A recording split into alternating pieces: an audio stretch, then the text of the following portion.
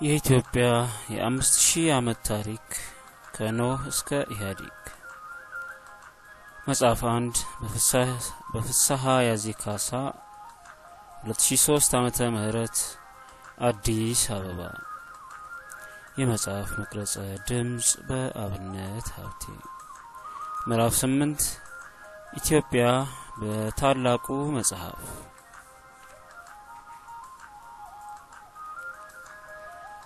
በዚህ ምዕራፍ አባ ጋስፓራኒ ገብረ ማርያም ጥቂት ያግዙናል።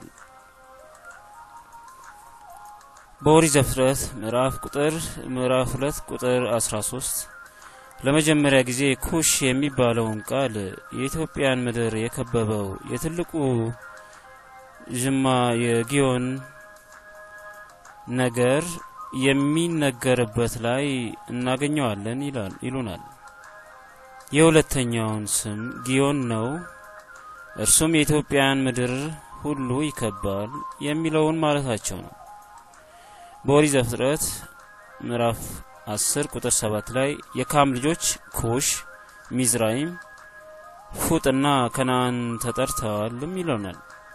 በኦሪት ዘሁልቆ ምዕራፍ 12 ቁጥር 1 ማርያምና አሮን በሙሴ ሚስት በኢትዮጵያዊቷ ላይ መናገራቸውን ይገኛል። ሙሴም ኢትዮጵያዊቱን አግብቷልና ይላል። መዝሙረ ዳዊት ምዕራፍ 67 ቁጥር 31 መኳንንት ከግብጽ ይመጣሉ፣ ኢትዮጵያ ወደ እግዚአብሔር እጆቿን ዘረጋለች። መዝሙረ ዳዊት ምዕራፍ 86 ቁጥር 4 እነሆ ፍልስጤማውያን ጢሮስም የኢትዮጵያም ሕዝብ እነዚህ በዚያ ተወለዱ።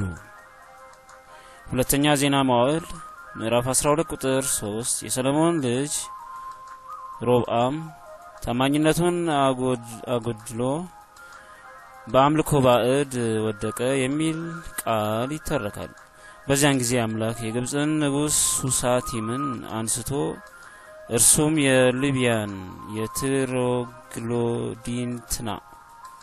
የትሮግሎዲንትናን የኢትዮጵያ ወታደሮችን ጨምሮ አስከትሎ ኢየሩሳሌምን ይዟታል። የኢትዮጵያ ሰዎችም ነበሩ ይላል። በዚሁ መጽሐፍ ዜና መዋዕል ምዕራፍ 21 ቁጥር 19 የአረብ ወሰነተኞች የሆኑ ኢትዮጵያውያን ዝና ባጭሩ ይተረካል። የፍልስጤማውያንና በኢትዮጵያውያን አጠገብ የሚኖሩትን የአረባውያን መንፈስ በኢዮራም ላይ አስነሳ። ትንቢተ አሞጽ ምዕራፍ 9 ቁጥር 7 የእስራኤል ልጆች ሆይ እናንተ ለኔ እንደ ኢትዮጵያውያን ልጆች አይደላችሁምን ይላል እግዚአብሔር ይላል። እዚህ ላይ የአባ ጋስፓራኒ ትንታኔን እንስማ። በአሞጽ ትንቢት ላይ ስለ ኢትዮጵያ የሚናገር እጅግ የሚያስደንቅ ነገር እናገኛለን። ከክርስቶስ ልደት በፊት በ750 ላይ ቀድሞ ትንቢት የተነገረው አሞጽ እናንተ የእስራኤል ልጆች እኔ እንደ ኢትዮጵያውያን ናችሁን ይላል። እዚህ ላይ የተናገረው የመለኮታዊ ቃል አነጋገር በጣም ግልጽ ነው። እግዚአብሔር ኢትዮጵያውያንና የተመረጠውን ሕዝብ እስራኤልን በአንድ አይነት ፍቅር አፈቅራቸዋለሁ ይላል። ይህም ደግሞ ኢትዮጵያ በአምላካዊ ፍቅር ለመወደዷ የሚመሰከር ውብ የሆነ ምስክር ነው ይሉታል።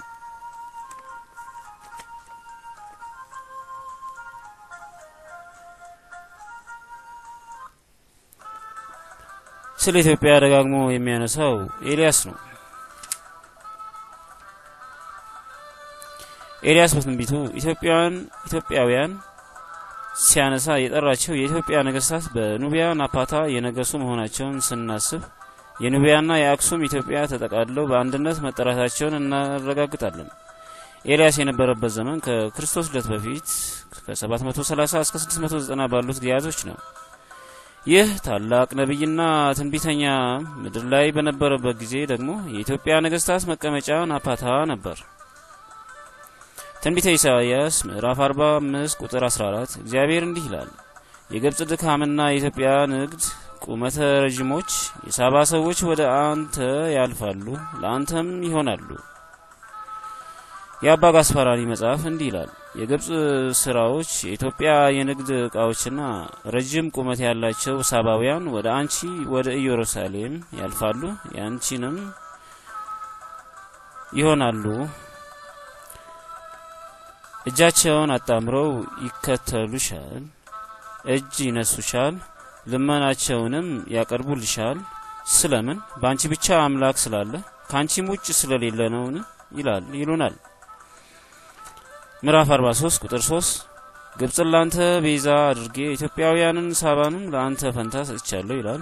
ትንቢተ ሶፎንያስ ምዕራፍ 2 ቁጥር 12 እናንተ ኢትዮጵያውያን ደግሞ ሲል ያነሳና ምዕራፍ 3 ቁጥር 10 ላይ ከኢትዮጵያ ወንዞች ማዶ ተብሎ ተጠቅሷል። ሌላው ከክርስቶስ ልደት በፊት ከ626 እስከ 587 የነበረው ኤርሚያስ ኢትዮጵያውያን ሁለት ጊዜ ይጠራል። ትንቢተ ኤርሚያስ ምዕራፍ 13 ቁጥር 23 በውኑ ኢትዮጵያዊ መልኩን ወይንስ ነብር ጅንጉርጉርነቱን ይለውጥ ዘንድ ይችላልን? አሁንም ኤርሚያስ በትንቢቱ በምዕራፍ 38 ከቁጥር 7 በንጉሱም ቤት የነበረው ጃንደረባ ኢትዮጵያዊ በአቤሜሌክ አርሜሲያን በጉድጓድ ውስጥ እንዳኖሩት ሰማ።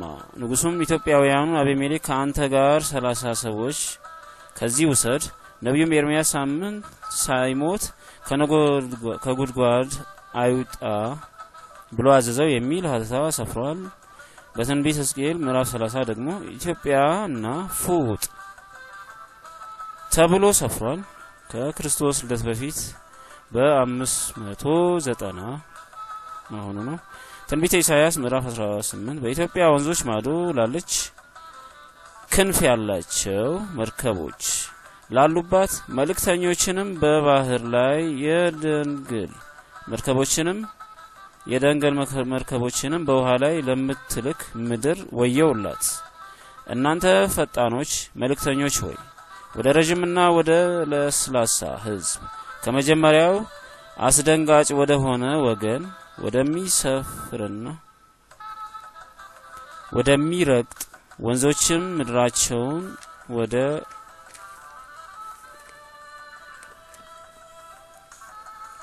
ወደሚከፍሉት ሕዝብ ሂዱ።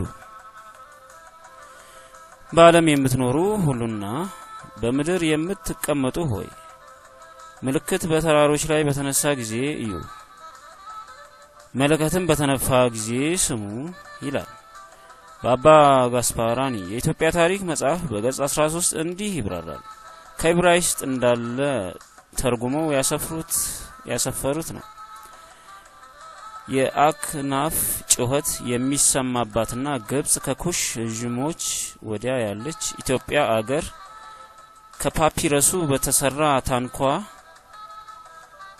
መልእክተኞቿን በባህር ውሃ ላይ የምትልክ ምድር ወየውላት።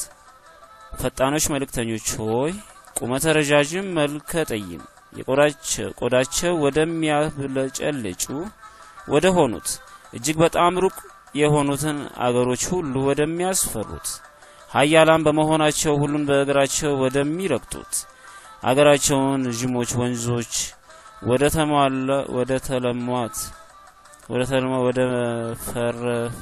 ወደ ፈረፈሯት ሕዝብ ተመለሱ ይላል። ይህ በነብዩ አፍ የተነገረው ሁኔታዋን የሚያስታውቀው የአምላክ ቃልኛ ክብሯን ኃይሏንና ስልጣኗን የኢትዮጵያውያንም ስመጥርነት ያስረዳል ይለናል።